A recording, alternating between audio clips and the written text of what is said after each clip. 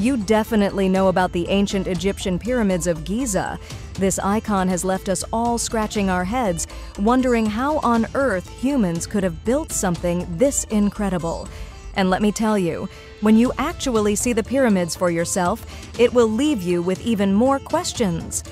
But the pyramids aren't the only interesting thing in Cairo. Whether you're visiting to just see the pyramids or for a general holiday, I'll be showing you some of the best attractions, hotels, and restaurants to check out during your time here. I know that planning every little element of your trip can be stressful and also massively expensive, so I definitely recommend checking out travel packages, especially if you're traveling as part of a group or want to see the pyramids.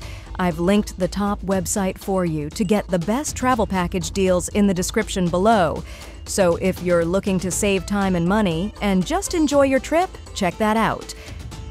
Attractions: the pyramids of Giza and the Sphinx. It goes without saying that you need to visit the pyramids during your time in Cairo. Standing right in front of the pyramids of Giza, the mighty Khufu Khafre Menkaure is absolutely surreal. These structures are even huger in person than what you see on TV. Honestly, walking up to them feels like a journey through history. And the Sphinx is mesmerizing too. Depending on when you come here, I'd seriously recommend checking out 9 Pyramids Lounge for breakfast. The vibe there, with the pyramids in the background, absolutely unforgettable. You munching on some breakfast with these ancient wonders in view is like a movie scene. Khan El Khalili Bazaar. Coming to this bazaar is a bit like entering a maze. Yeah, it gets a bit touristy, but I loved every moment of getting lost in those narrow, bustling alleys. I found myself some cool trinkets, but I definitely had to haggle my way through. The Naguib Mahfouz Cafe here is amazing too. You can just sip on some tea, surrounded by history, and it's like you're part of Cairo's story. You can finish your day off with Sufi whirling dervishes at Wekalet El Juri Arts Center. The energy there is electric. The performers are wow, and it's just a perfect cultural end to your day in Cairo. Walk Like an Egyptian tour. Now, if you're into a bit of exclusivity, I'd recommend the Walk Like an Egyptian tour. On this tour, you can see the Sha'ar Hashemayim Synagogue, a hidden gem that's usually off-limits.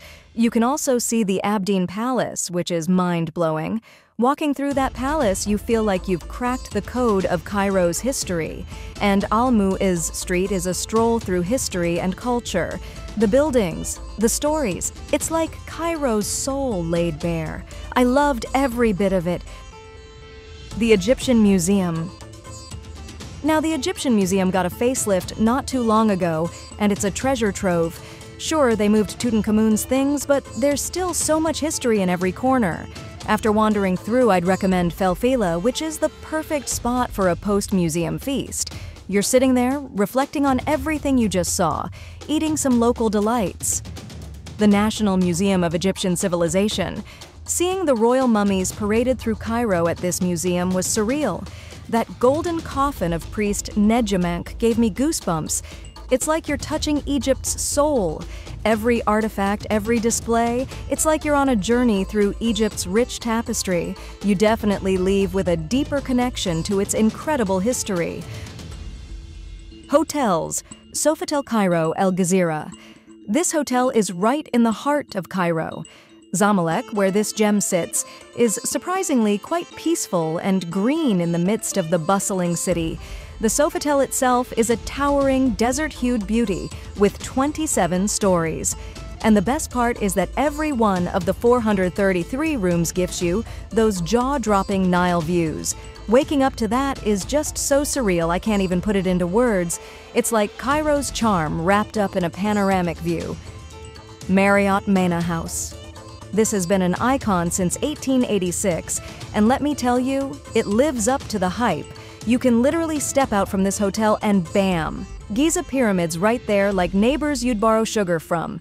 Agatha Christie name-dropped this gem, and honestly, I get why. The vintage vibes, the heritage celebration, it's like being in a time capsule with a touch of luxury. Conrad Cairo. This is a modern hotel by the Nile. I checked in with high expectations, and boy, did it deliver. Opening its doors in 1998, this 24-story beauty is a splash of color against Cairo's skyline. You can see views of the Nile from the rooms, which is just mind-blowing. I'm not a morning person, but I definitely got up every morning just to see that sunrise view with the Nile. The food and amenities here are great too, but I loved it most for just being by the Nile. Restaurants, Abu Tarik. This is a cozy no-frills spot, not your Michelin star joint, but let me tell you, it's a Cairo essential. If you're new in town, or heck, if you're a local seeking comfort, this is your go-to. Why?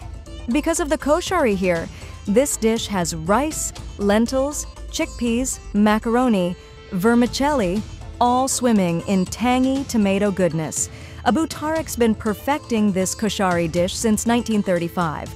This dish alone is worth coming to this restaurant. Andrea El Mariutea. This has been a family-run spot since 1958. If you're into grilled chicken that's practically a work of art, you need to come here. They've got amazing, juicy, flavorful chicken, slightly charred bread, and a spread of Egyptian meze. It's an absolute feast with generous portions. The courtyard vibes and the panoramic views add that extra oomph. I'd recommend swinging by for breakfast to mingle with the locals, as coming here is like a morning ritual for them. Fasahet Samaya. This is a homely joint near the Egyptian Museum. Now, when I say homely, I mean it. Chef Samaya welcomes you like family, and that blue and white decor is like a slice of Greek charm in Cairo. The star here is the Molokhia, that's practically legendary. It's not your fancy, over-the-top place. It's quick, casual, and oh-so Egyptian. The menu is simple, focused, and driven by what the morning market offers. Now, I can't promise that you'll leave Cairo knowing the answers to mind-boggling questions about ancient civilization, but I can promise that you'll learn so much during your time here and just feel connected to such a special city with such a special history, especially if you check out some of these places I talked about. If you found this video helpful or just enjoyed it, I'd really appreciate if you like, comment, and subscribe, and I'll see you again next time.